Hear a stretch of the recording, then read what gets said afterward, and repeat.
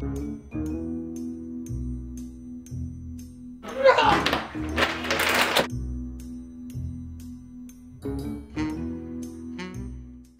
is the Republic of Palestine, Texas, a country seceded from the nation.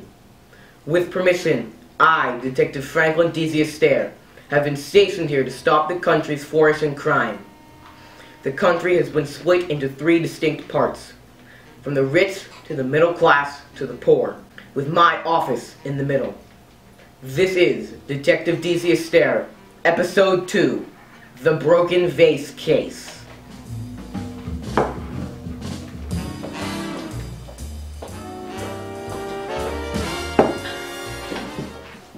Detective Disaster! Astaire. Have a seat. What do you need? It's my shop. It's a Astaire. Disaster. Whatever. What I mean to say is that my shop has been vandalized. What is your shop? I own a pottery shop in the middle class section of the country. Okay, let me get straight. You're Peter Potter, and you own the pottery shop. Yes. Are you done yet? Almost. Okay, get to the facts. Well, I was in my shop early this morning when 3 customers came in. Harold Watt, Bartholomew Knight, and Samantha Golden. While I was in my office, I heard 2 customers leave. The last one shut my office door and fired a warning shot. After they left, I came out and found the shop wrecked. I see. Was anything stolen? Yes. My prize, handcrafted, $149,000, 2-foot-tall vase. I see. Alright, well, I'll just go investigate the crime scene. No! When some of the pottery broke, it released poisonous gases. If you go in there, you'll die. I barely made it out alive. Fine. I'll go investigate the suspects. Have any objection to that, Mr. Picky Pants? Ha ha, very funny.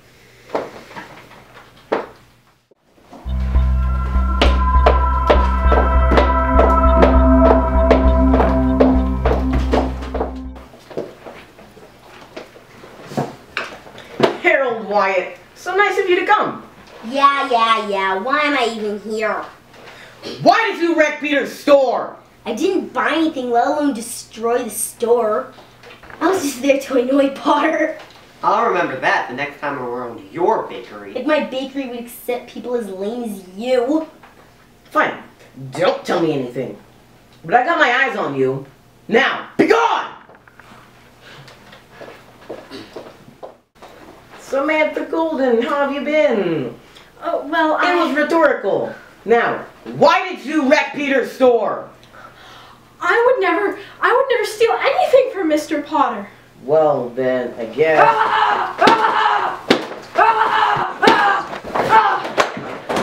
Where is my crystal? What in the world are you talking about? Yeah, what are you talking about? Where is my crystal? Peter! Well, there was a small crystal on the front of the vase, but it actually was a large one that extended inside. Thou steal my crystal, then get stolen myself! Ah! Wait! Thou dare stop me! Well, you see, I'm actually investigating the crime of the stolen crystal so I can get it back, but I kind of need him alive to do it. The light of God has shined upon you this day. Next time you won't be so lucky. Thanks thou eternally, my lord. Don't mock me, peasant! Samantha, I'm sorry for wasting your time, Miss Golden. You may go. Thank you.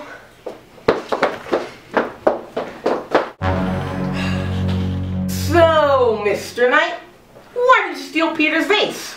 What kind of detective goes around accusing people for no reason? That's not very professional. I'm a detective. I have a badge around here somewhere, and I'm awesome. I can do whatever I want. And if I don't want to talk? You shall talk! Oh, Harrison, what are you doing here? Well, I was on my way out when I saw this character standing outside the wrecked pottery store. He asked, well, demanded me to tell him where the crystal was. I had no idea what he was talking about, of course. So I told him that you were working on the case. I knew he didn't know what pottery was, but I didn't think it'd be any trouble until I heard all the yelling from over here, so I came as fast as I could. Interesting story. But as long as you're here, you can help it. Where is Knight? He must have snuck out while there was still confusion. Calm down. I can't. Why do all of you have to be so annoying? Calm down! Oh, by the way, what is pottery? I just don't get it. I bet it's Bartholomew. Why else would he have tried to escape? I think it's quiet. And if it isn't, then you should arrest him anyway. I think it's Miss Golden. She seems very suspicious. I think it's him. I think it's her. Blah, blah, blah. If it actually is that thinky thingy you've got in your head, you might actually know who it is. Since I have been thinking, I do. Now let's go. I know which one of you took the diamond. So don't try to sneak out of it. Samantha Golden! Again with the random accusations. I've never been so insulted in all my life to be accused of something I didn't do twice in one day. Ah, but this time I have proof. I knew that you couldn't have gotten out with the diamond without being seen. So you hid it to come back for it later. To make sure that nobody else found it, you filled the pottery store with poisonous gases. I, being so daring, Or insane. decided to look inside the store despite what Peter said. And he says we're annoying. And discovered this, which Samantha intended to collect tonight.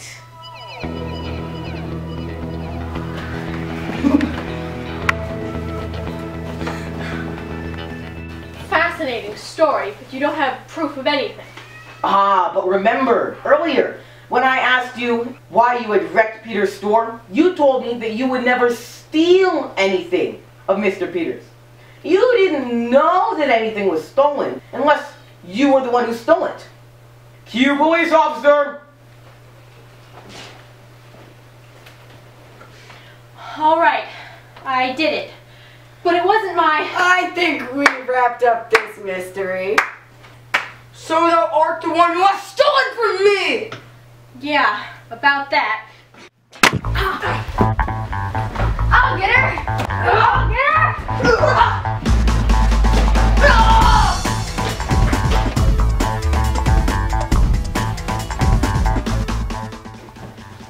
Well, guess we'll just have to take this. Oh no, you don't! Oh my, well, this is awkward. How do we end the show? That's all, folks.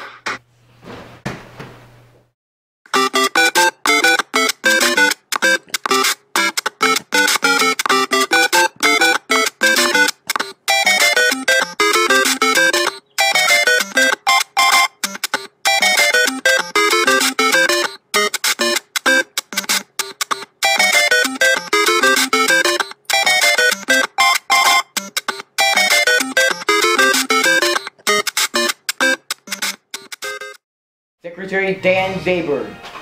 It has become known to me that your secret identity is Nerf Guy. I have a mission for you. It may be dangerous, but I know you're up to the task. First, you must sneak in to Detective Franklin D.Z. Astaire's office. You will need to collect the top secret file.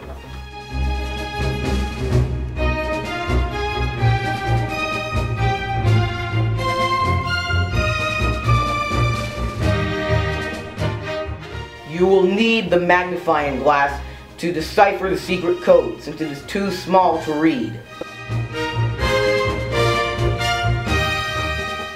Now you can figure out the cipher. Once you know who it is, go.